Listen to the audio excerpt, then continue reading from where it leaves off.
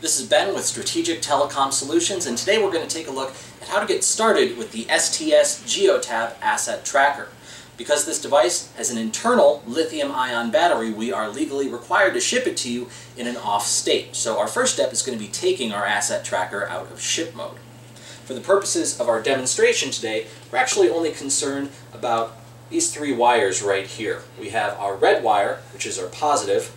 We have our black wire, which is our negative or our ground, and we also have our white wire, which is our ignition. What we're going to need to do is start by connecting this to a power source, like this battery I have here. Any power source that has an output between 6 and 24 volts is going to work. So we start by taking our red wire, and we can connect it here to the positive terminal. Then we'll take our black wire and connect that to the negative terminal.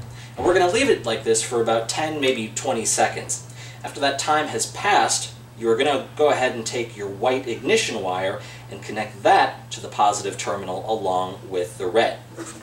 From here you should start seeing some activity on the lights on your asset tracker. And there are two lights on here. There's a green and a blue.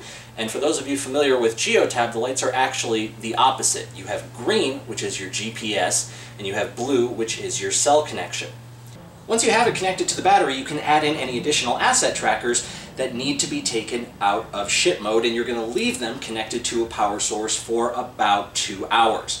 You can do this in batches as large as 15 to 20 asset trackers. So with your asset trackers connected to a power source, again with the red, black, and white wires, you're going to contact us and we can take the next steps in sending out commands to your devices.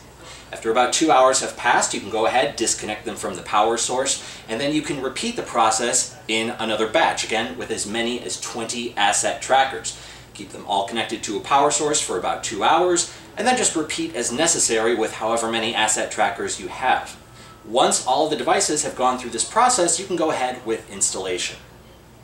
So this is Ben for Strategic Telecom Solutions. That is a look at how to get started with the STS-Geotab Asset Tracker. For any further support, or if you have any questions, you can reach out to us at stsfleetsolutions.com/support or give us a call at 1-800-397-7102.